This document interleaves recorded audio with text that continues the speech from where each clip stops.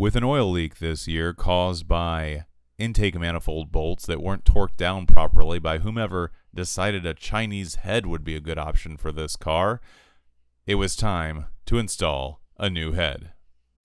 Here's the head that's going to go on the Lancer when we get it back up and running. We've got a Mopar purple camshaft here. It's been in this head for a little while. Obviously got a very light amount of, that's almost more of a grease than anything on there, but nonetheless we're going to get that out, and we will be removing the fitting here that's all chewed up and what have you. Of course, this is the Great Lakes Club Car head from years ago. The chambers are untouched and the valves are stock, so untouched there. However, when you get around to this side, it's pretty easy to see that the intake has been gasket matched. The exhaust, however, has not. It does look like there's been maybe a little bit of cleanup on the exhaust side, but not much, to be honest with you. So we're just going to run it as is. Got a ported exhaust manifold and a pretty well untouched, except for maybe the throttle body gasket. Somebody opened it up a little bit for a two-piece intake. So we'll get that going and see where we end up. This wasn't the first fitting I've had to cut off of a cylinder head because it is fused to that 3/4 NPT outlet that feeds the heater core. Nonetheless, a quick bit of work with the angle grinder and we're all set. Here's what we're left with after cutting off that nipple there. If I didn't know better, I'd say that that was a little piece pressed into the middle there, but that's clearly not the case, I don't think. We'll find out when we pull it out, though. Alright, I'm going to take the old Metabo grinder here, grind out the inside of this thing, and probably try and crack it so that I can tear it up with some vice grips or something, get it out of there. I've had to do this on a few of these before, and it's worth it, but it is a pain. Be extra careful if you ever try this. One slip with the grinder, or God forbid, the cold chisel, and you're going to be due up for a trip to the machine shop. Alright, now if you go slow and use that cold chisel, you can get it to where this thing will come loose. So do that, and from there, it's just going to be a little getting her started. But you can see I barely touched that to where you could just start to see the slightest hint of the fact that there were going to be some threads in there and it broke loose. So highly recommended. This old style fitting, I actually have a different one on the bench. This one right here, this is the later style fitting that came in them.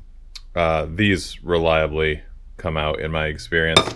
The one that was in there, which if you're familiar with it, the one with that very thin flange to put a wrench on, this is how pretty much all of them end in my experience. But we're going to be going to some AN lines on this instead, so bring it on. Just got to get this head cleaned up really well after all this. Alright, and I doubt that it'll come up on camera here, but you can see pretty clearly that there is no deformation of the threads, at least where I wasn't using the chisel or what have you, or the pipe wrench. I mean, it looks terrible like that, right? But if you look in there, you can maybe on camera, not sure how well it'll show up, but you can kind of sort of see where I just started to cut through the valley of the threads there. Okay, so when you see that, you know you're really close, and that's when you can pinch it off and cause it to become kind of oblong there, drive it into the center of the bore, and it'll come out pretty easily. There's no damage to the threads in the head whatsoever. I mean, honestly, I'm surprised how good it looks. So we'll be able to get this thing all cleaned up. Nothing worse than a few scoring marks here that the pipe wrench laid down, it looks like, but those were pretty minor. So we'll get this head cleaned up, and we're going to be in business here pretty shortly. It's a good looking head.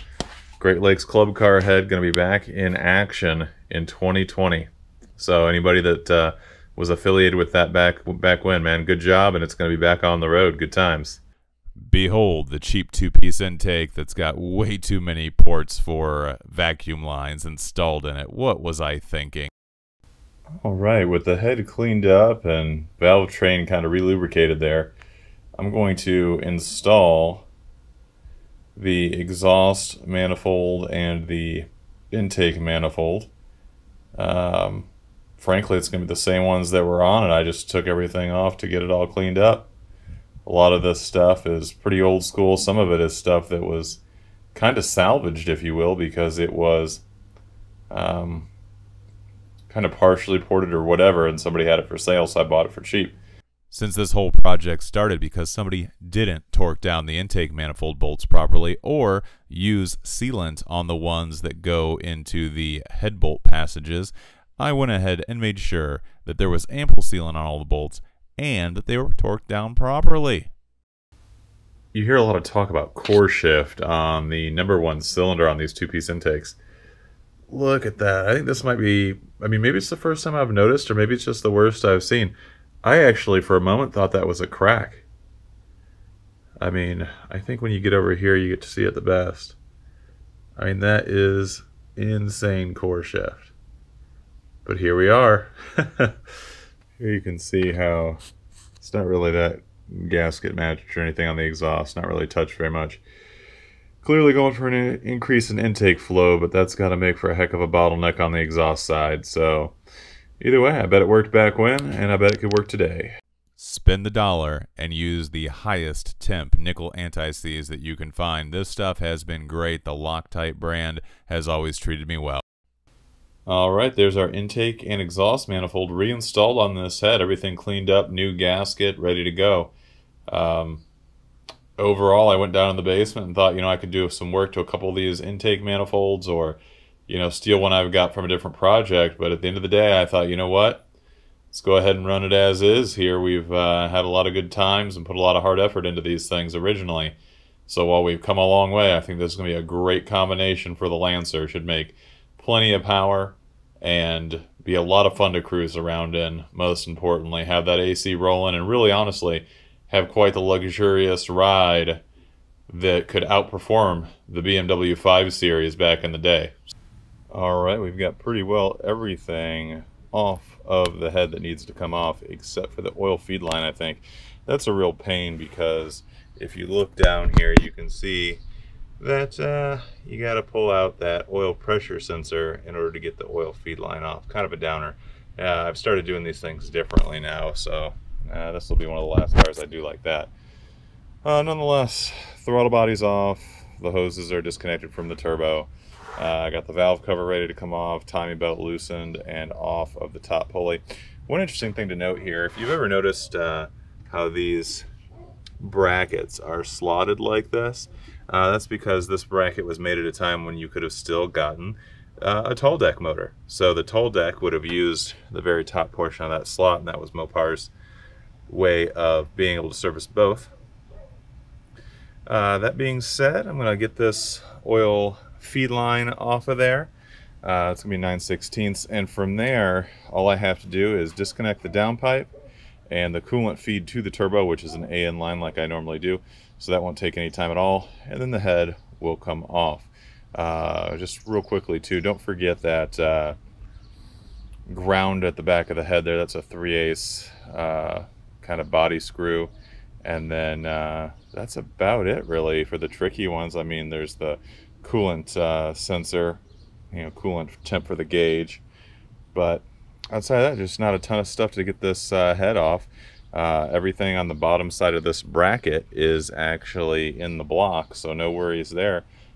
You'll have to lift up above the head, but for the most part, no big deal. And I guess since I haven't drained the coolant yet, I'm going to start the drain with the coolant feed. Obviously, the radiator hose is going to have to come off, but yeah, good times. Now there are actually a couple things up here that I'm going to need to remove. I'm going to need to remove that coolant line going to the turbo over there on the left, and then that's the oil return to the turbo. That'll need to come off. And then lastly up there is the swing valve bolts. So hopefully we can get this all squared away with the least amount of trouble possible. But I don't know. Whole deal's kind of crazy, so we'll get that figured out. All right. Just doing a basic analysis of the failure mode of this thing here. Not sure how evident it looks on the screen here, but I can assure you the manifold was pretty well soaked with oil, especially here in cylinders 3 and 4, where I noticed the oil actually kind of burning off from it. And if you look in there, I'll flip this around here.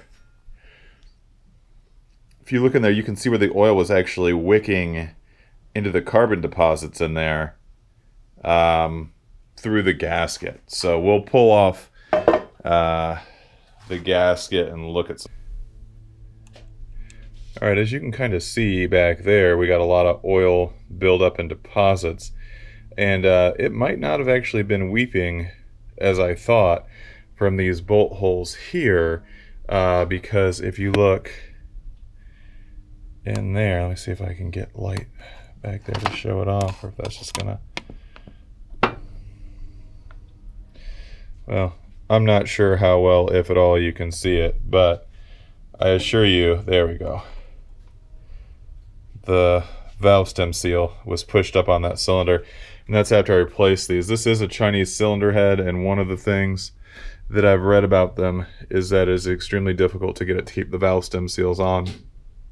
And that one looks like, not only, yeah, it looks like it's been leaking for a while, but besides that, there was definitely some oil coming out of some of the bolt hole passages, if you will, for the intake manifold. And I don't think that was helping anything at all. Furthermore, give me a little bit of a breakdown on this. I'll tell you straight away, there's a lot of core shift in this. I'd say at least a 1/16 of an inch. The gasket is hanging over on pretty well, actually pretty flush on the exhaust side, but again, that's kind of an issue there because, you know, stock they are so much closer, but at least a 1/16 here, probably closer to an 1/8 on cylinder number 4. So well, heck, you can just look at the way the spacing between the bolt holes and the ports, it's significantly closer on this side than it is on this side. Really quite ridiculous. And then while it's difficult to see, if you try to look down into the cylinder itself, those ports get minute. I mean, come on, how are you going to make any power with that? I don't know. I've never seen one of these cut up. I don't think there's really any reason to, unless you're looking for really not even factory performance. I cannot recommend against these cylinder heads enough. I just don't know what would, you'd have to be hard up to make this something that you'd want to go with, in my opinion.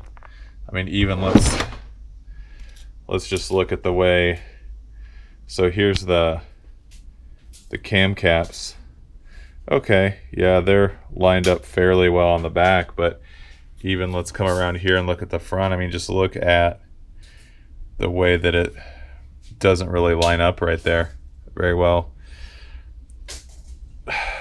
I'll be honest, I don't even know that I want to keep this thing around as a spare. I guess I will, because I don't have the heart to throw it away. But man, these things are junk. These are absolute junk. If you go from I'm telling you right now, if you go from a Chinese head to a good stock Mopar head, right there you're going to pick up significant flow. You're going to make way more power. I'll tell you that straight away. That's how bad these are. You can make way more power on a stock head than you can one of these Chinese heads. That's horrific. Okay, it's hard enough to get the fuel rail and everything in when you've got a two-piece intake, let alone when you got this, I don't know if I'd call it a stock style, because these plus 40s are pretty well the same style anyway. But nonetheless, you can see how much shorter the plus 20s are. And that might not seem like a lot, but that quarter or so inch right there is going to be all the difference between easily getting this fuel rail to seat down in the intake manifold and not. I found that literally just that little nib there was really slowing me down earlier. So we'll see if we can sneak it in there with the shorter injectors. Those are plus 20s anyway. So who knows, maybe crank the car up to 15 PSI or so, which should be a pretty good time. And we'll go from there. So I thought I'd show you guys that. Okay, there is my modified T1 injector harness. Not gonna lie, I don't really like reusing these, but I just don't have the Bosch EV1 connectors lying around to make my own harness right now. No big deal though. It'll work for sure. So very noticeable how much shorter these things are with the plus 20s in there, and that's a quick chip away, so no big deal there. Let's go ahead and get this thing in the intake manifold. Good times. Here the car is nearly ready for the first start. As you can see, stuck with the turbo valve cover, 2-piece intake, modified with the vacuum lines. But overall, a relatively stock look. Down here you can see how I'm using the stock bracket and stock coolant return line with a modified oil feed line. That's a PTFE line. Now down here I'm going to unplug the Hall effect pickup, and that will prevent the car from starting. So I'll have that going for me. Stuck with the stock throttle body. Stock throttle body for now. Frankly, just want to get back on the road. Didn't want to have to worry about really anything. Just wanted to be able to bolt it back together and go. So that's what we've done, and hopefully this thing does well.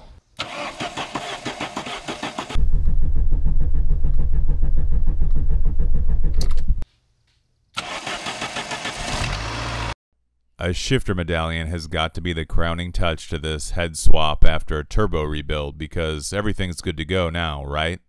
Well, not quite. Stick around for more repairs on the Dirty Lancer.